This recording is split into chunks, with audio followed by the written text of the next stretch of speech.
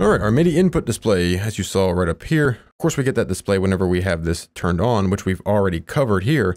But if I hit like a single note, no input display there. We also have a MIDI input display in our MIDI Editor. So let's open that up however you like to do it. Open it up and you'll see your MIDI input display right up here. So now if I hit a single note, that display comes right up. Same thing if I press multiple notes.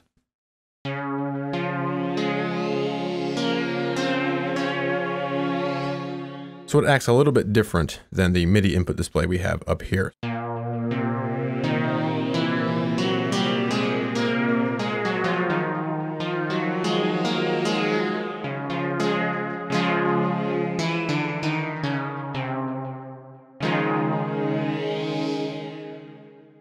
All right, that's your MIDI input display right here in your MIDI editor.